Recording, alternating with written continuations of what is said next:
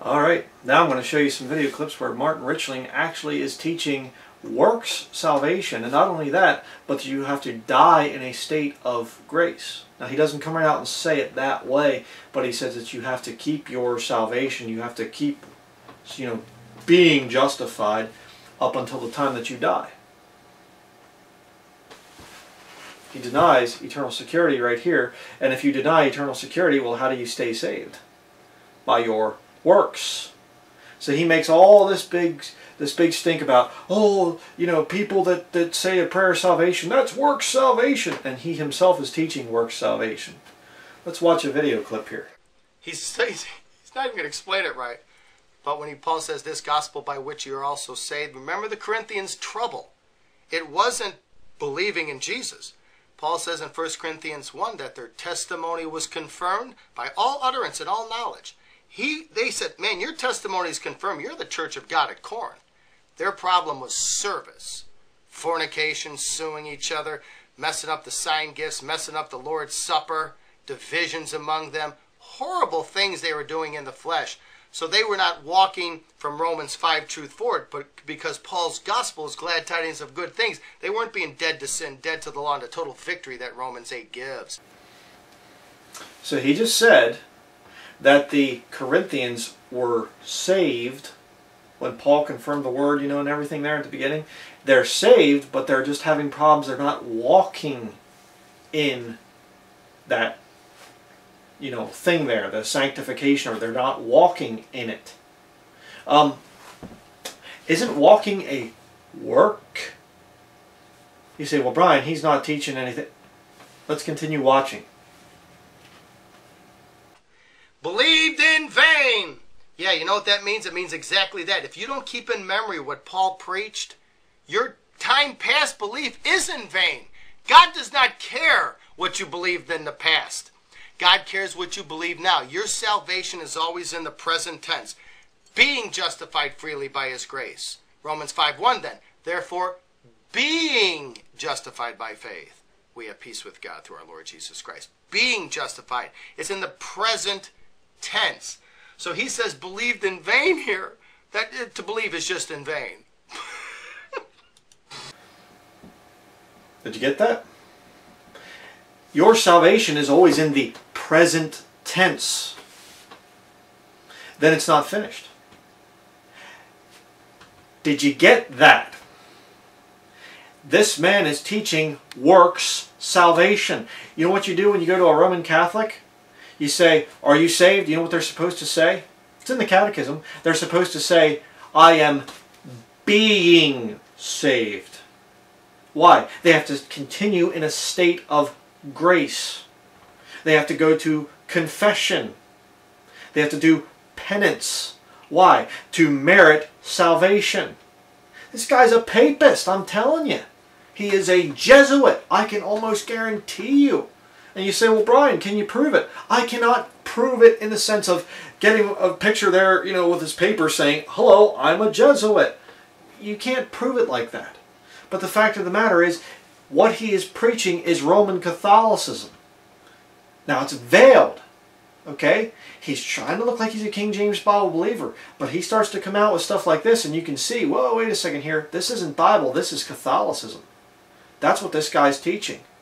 And you're going to see later on him saying about you have to die in this good state. That's Catholic. Dying in a state of grace.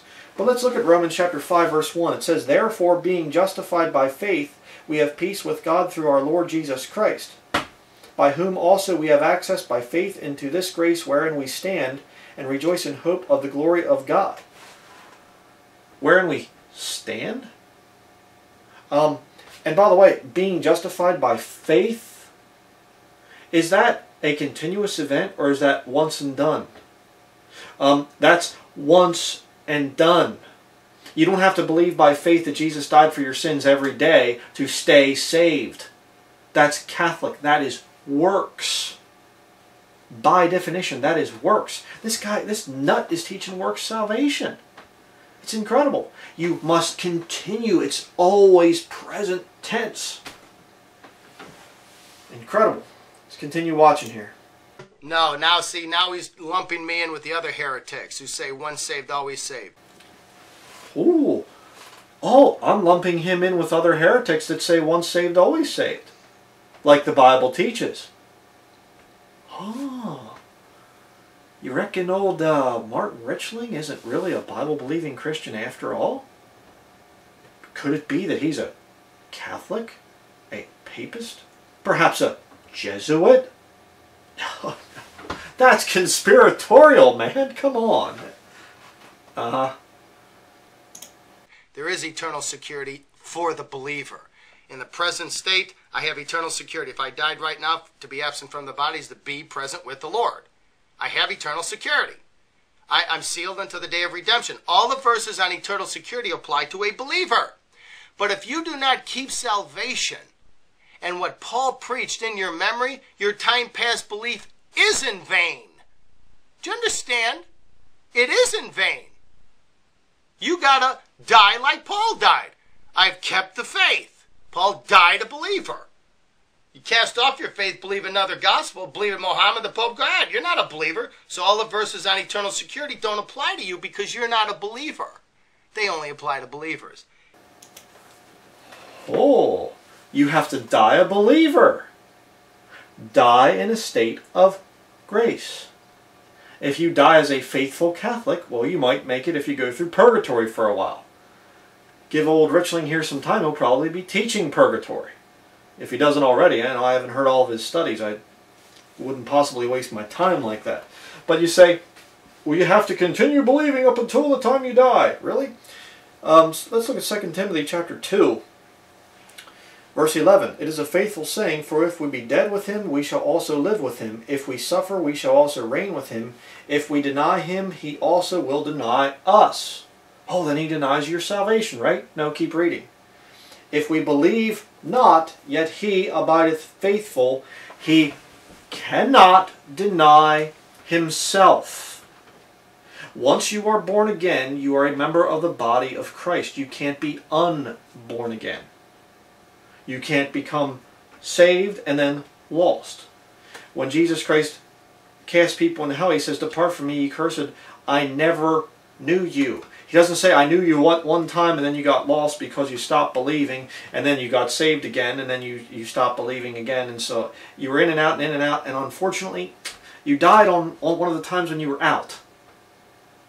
Huh? No. The reality of it is, when you get saved, you're in. You're a Christian.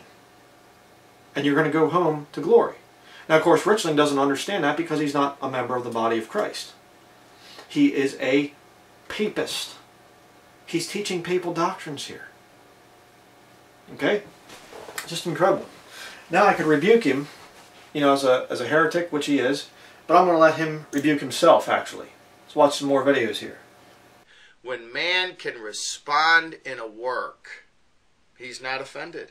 He's participating in his salvation in deeds. What Jesus did wasn't enough, so I have to then add a work.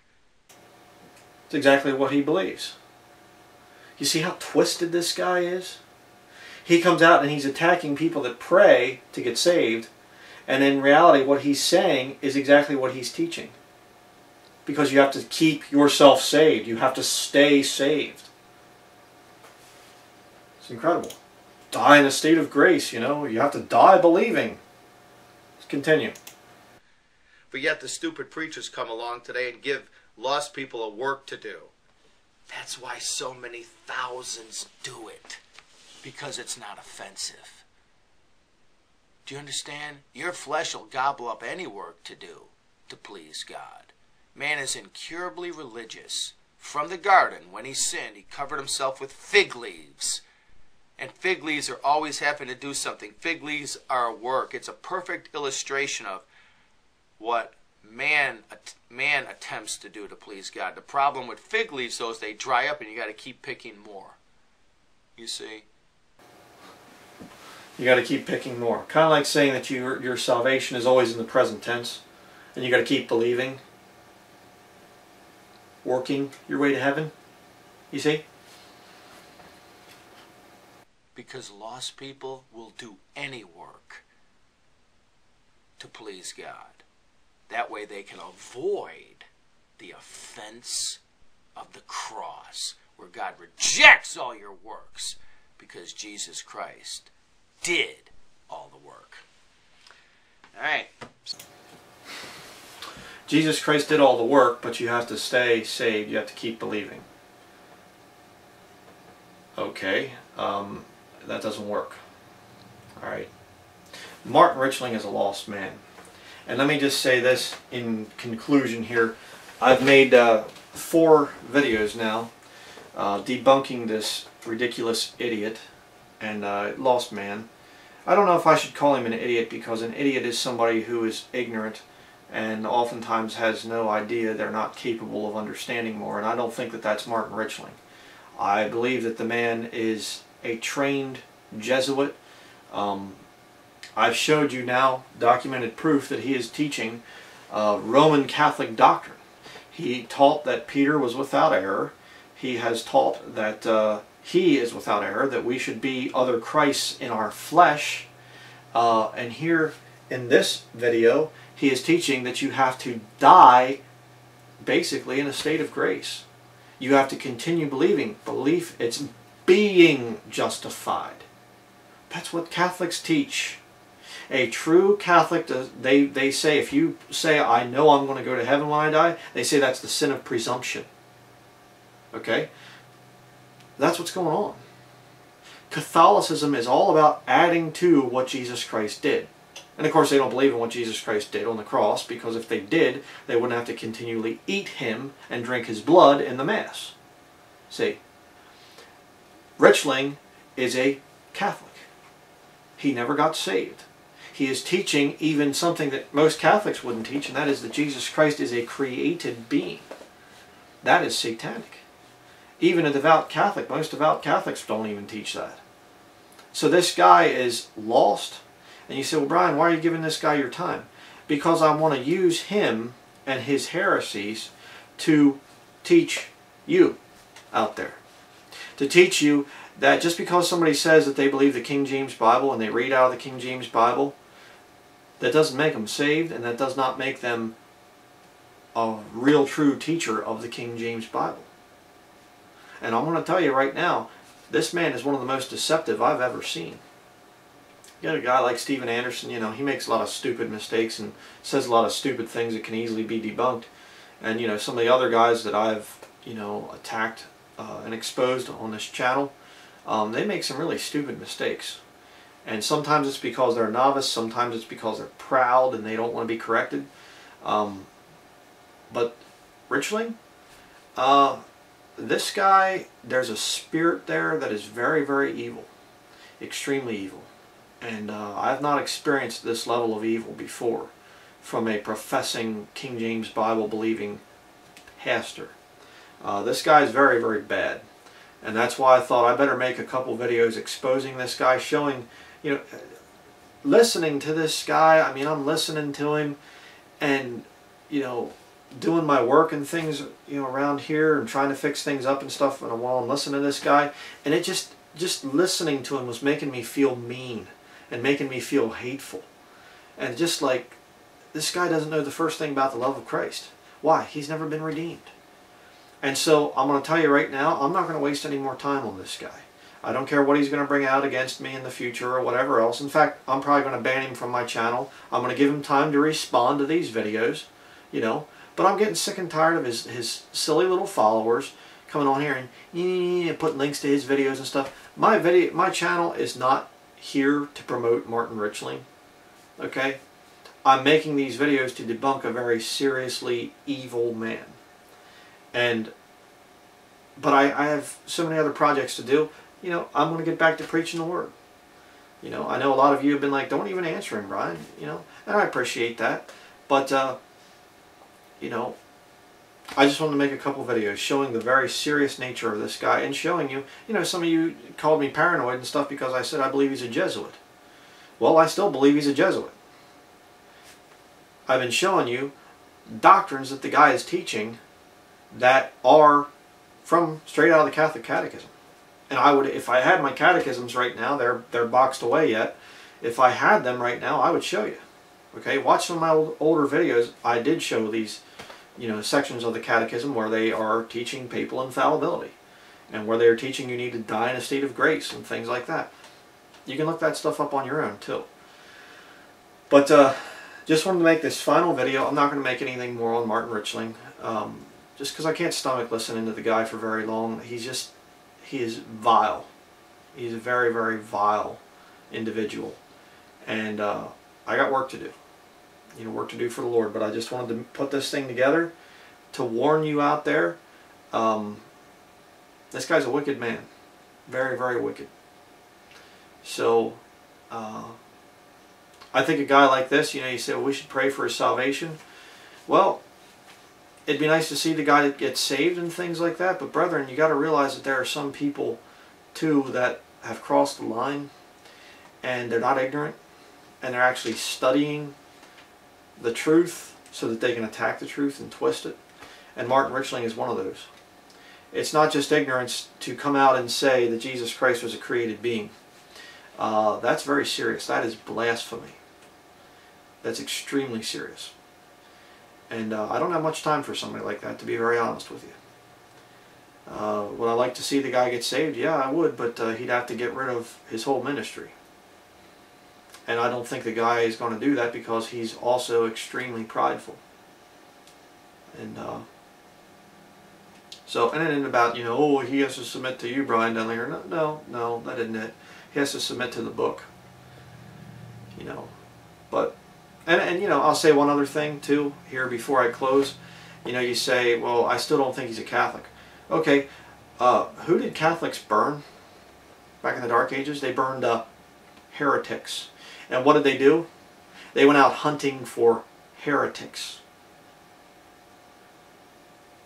The only reason I've ever attacked different men that are King James only and whatever else is because a lot of the brethren have tried to, have contacted me. God, you got to answer this guy. You got to answer this guy. I attacked Stephen Anderson. I've attacked Mike Hoggard. Stephen Anderson, I don't believe is saved. Mike Hoggard, I'm iffy on that guy. I think that he's got some major pride issues and doesn't want to be corrected. Do I think he's lost? Well, I don't know about him. He said some very serious things, and I'm going, oh boy, I don't know about him. But Anderson, I question his salvation because he hates the Jews so much, and because he's off in so many other areas. But this guy, Martin Richling, you can see plainly that this man is not saved. And if you are saved, you can tell just listening to the guy. It doesn't take you more than about 5 minutes to listen to the guy, and you can just feel that the spirit is different in him. So that's all I'm going to say about Martin Richling. I'm not going to waste any more of my time on the guy. I'm going to be bringing out a lot of other studies here coming up. We both, my wife and I, have been working on research for a lot of very interesting things. We're both working on some more things that we're going to come out with, and so that will be it for my studies on Martin Richling. If he continues with his foolishness, I'm just going to have to ban him from the channel. Just as simple as that. Man that is a heretic after the first and second admonition, reject. Okay? I'm not going to make a list of heretics to be burned at the stake or something like Richling does. No, I'm just going to say, oh, he's a heretic. And that's it. So, that will be it for this video. Thank you for watching.